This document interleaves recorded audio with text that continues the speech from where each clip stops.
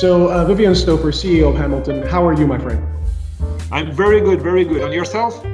I have to say I'm good. I've been here in Singapore now for 13, almost 14 months, but we are lucky that the situation is pretty much under control. And yesterday I had my second injection for my vaccination.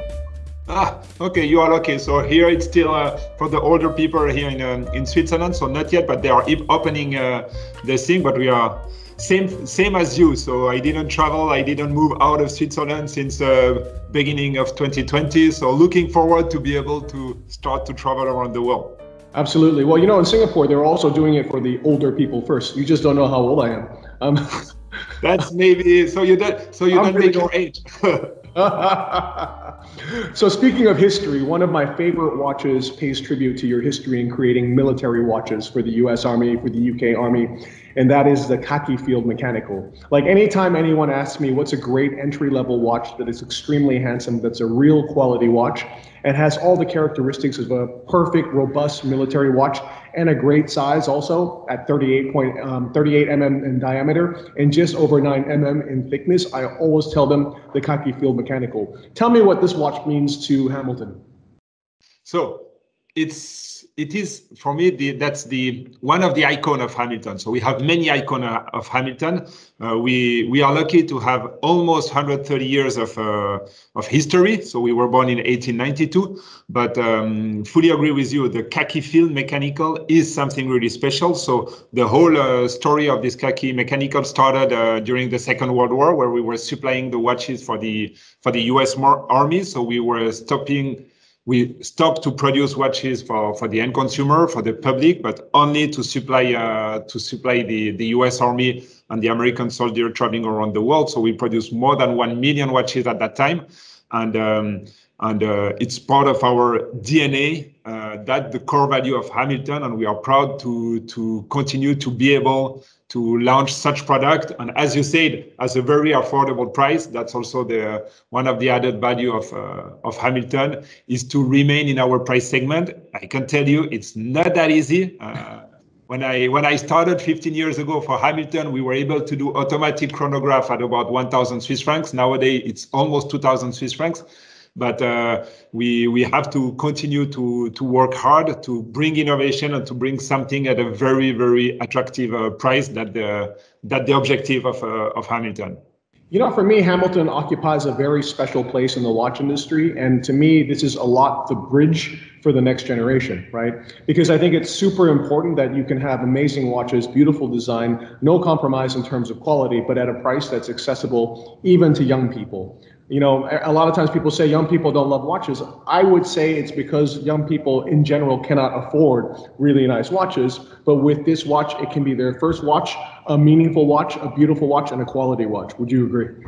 I fully agree. So that's the chance of Hamilton once again. So it's on one side to gain this public, this young generation that are very highly demanding in terms of product, in terms of character. And what is really interesting is that even if they are young, they still really looked into the history of the brand, the story behind the product. And it's not a question of age, it's a question of having something in hand that talks to you. And yes, we have product quite affordable at a good price for the young generation, but not only for the young generation, it's also for the older generation than like you and me, where we already have watches, but we want to have something special for a specific occasion. And then we have the chance to play around with Hamilton product and to have different type of product for different occasions. So, but I fully agree with you with the young generation. That's our core target group, I would say, and owner of Hamilton watches. I completely agree with you as an older person, as I mentioned, because I was eligible to get the vaccine in Singapore. But this watch, the Khaki Field Mechanical, is still super appealing to me. Actually, a lot of your watches are still super appealing to me. And, we're all dreaming of the time when we can travel again. But now when I travel, for various different reasons, partially because of what we've been through, but partially, of course, for a safety reason, I would prefer to wear a watch that's much more discreet and a watch that is not flashy in terms of the total price that it costs. And I think, again, Hamilton, even for a guy my age in his early 50s, is a watch that I find very, very appealing and gives me great pleasure. How about yourself? Yeah, so okay, I wear only Hamilton watches, of course. Today I'm wearing so it's maybe a little bit more show off, I would say. That the new the Ventura skeleton that I took this morning, and but I agree with you. So it's a product. Watches remain an emotional product, so you need to have this connection with the product. It's not a question of price. It's not a question of cost or whatever. It's not a question of showing off or not showing off, but it's really the emotion that it gives you. Why you decided this morning to wear this shirt. It's for you. You decided for any specific reason on why I took this watch this morning. It's for my own specific reason that I decided to take this watch. And yes, if you can take less risk to be in troubles if you have a Hamilton watch than any other prestige brand, it's also something that nowadays count as well. Yeah, it counts a lot. So let's talk about the new version of the Khaki Field Mechanical, and it is in bronze. Tell us why the decision to make bronze. So that's our first bronze. We see in the watch industry that since 4 or 5 years, there is already some brand that puts bronze watches on the market. We wanted to do it as well a little bit earlier, but we take time. Sometimes at Hamilton, we take time. We need to understand exactly what we want to put, how we want to put it in the market. So we decided to take this Khaki Field because bronze is what medals are made of, and that's something really that's a tribute to you can make statue of bronze, you can buildings, so that's something that lasts, and that's why we decided to put in this Khaki Field 38 millimeter to create the link with our heritage, with the army, with the American soldier of the Second World War, and that's why we were ready this year to launch it with the anti-fingerprint coating on the products that will be, and the product will be available in a couple of months, so in June 22nd, and that's the whole story behind this new product. And the idea we have as well is to have this patina, to have this with the bronze. The bronze is evolving with time, and what else than taking the Khaki Field Mechanical that had this strong history behind and that will remain always in our collection as well in the future. And that's why we chose this product for the bronze. Yeah, I think what's really cool about this watch is even though it begins as a uniform product, right? So all the watches are the same. Immediately as the watches start to patina, each of them become individual, and it's all based on the interaction with the owner. So I like that also, and I would imagine it appeals to people from the younger generation who are much more individualistic as well, to have something that is only a watch that is aged according to your life with the watch, and I think that's quite charming. Yeah, that's exactly what we want. So that's we are not in a way telling people to clean it and to keep the watch as it is, because it's something that will evolve according with your way of using it on your daily behavior, on where you go. It depends on the humidity, the oxidation will be different anyway in Singapore or in Switzerland, and that's also the beauty of the thing, is to have this watch getting this patina and changing, evolving with the time. Excellent. And this is therefore alloy of copper and tin that creates a fast patina. Am I correct? So it will start the patina almost immediately after you get it. Yes. So it will start from day one. That's also the challenge that we have. I mean, we made some research. We have already some product that we are checking a little bit how they evolve, but we can see that it depends. It depends on many different things, on the people themselves as well, on the contact with the hands as well, and that's also why we decided to have this in a mechanical, because you have to touch it. You need to have this connection with the product. So we don't ask the people, clean it, don't touch your product, because we put it in a mechanical where you have to touch it, and we know that it will accelerate the oxidation of the product. But that's exactly what we want. We want that it makes one with the owner on the product. So that's the whole idea behind. That's really cool. And I love the fact that a watch is just over $800 US. And first of all, you have a bronze case. You have a great movement, the H50, which has got 3 days of power reserve as well. But you also have a titanium case back. Can you tell us a little bit about that, please? Yeah, so yes, so the price remains a Hamilton price, of course, and we have a titanium case back, but also the buckle. The buckle is also in titanium.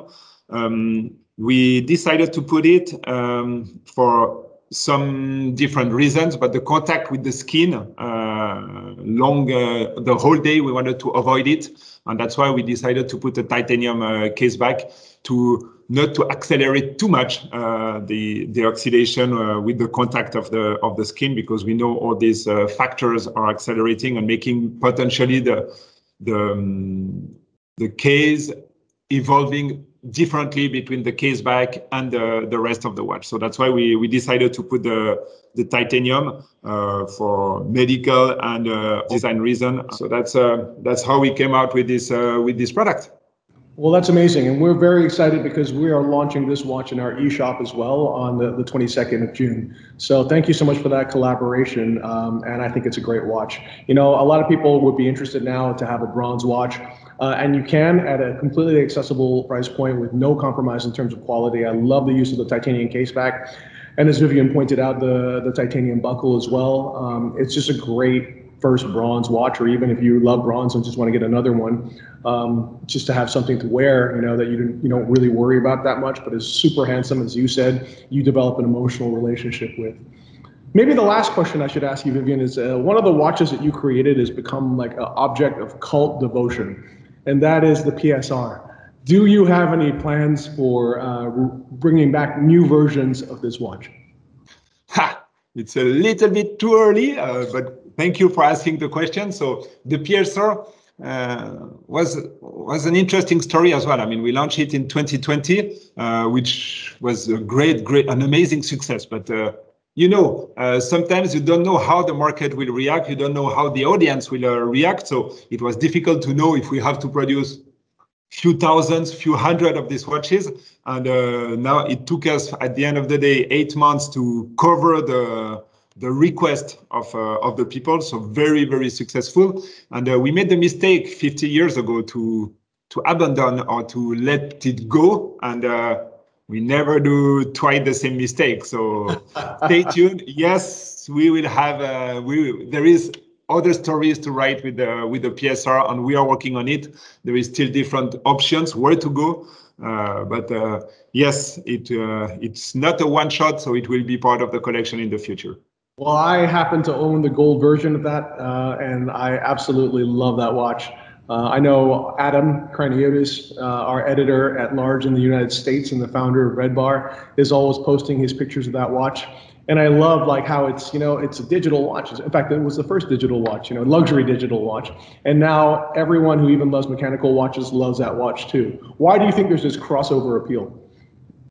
Well, that's the beauty of Hamilton once again. I mean, the first digital watch was done by Hamilton. The first electric watch with the Ventura in 1957 was developed by Hamilton. And that's our objective as well. I mean, we are working with a very small team here at Hamilton and dedicated to create as well story for the futures. I have the luck as CEO of Hamilton to be able to look behind and to see and to inspire ourselves for the development of our novelties. And our work is to give something for the future generation as well as a source of inspiration. So I think it all goes together. It's we come with new material, bronze, as we were talking today. We come with new technology. We have a new caliber that we launched as well this year with the chronograph hand winding. So that's the thing of Hamilton, where there is so many out there about innovation that stay tuned, because next year is as well our 130th anniversary. So we have to come with a few cool new things. I can't wait. Well, my friend, thank you so much for joining me. It's been an absolute pleasure, and I'm wishing you all the best. Thank you. Take care. I'm looking forward to see you in Singapore, in Switzerland, or wherever. Thank you. Bye-bye. Thank you, Vivian. Awesome. Bye.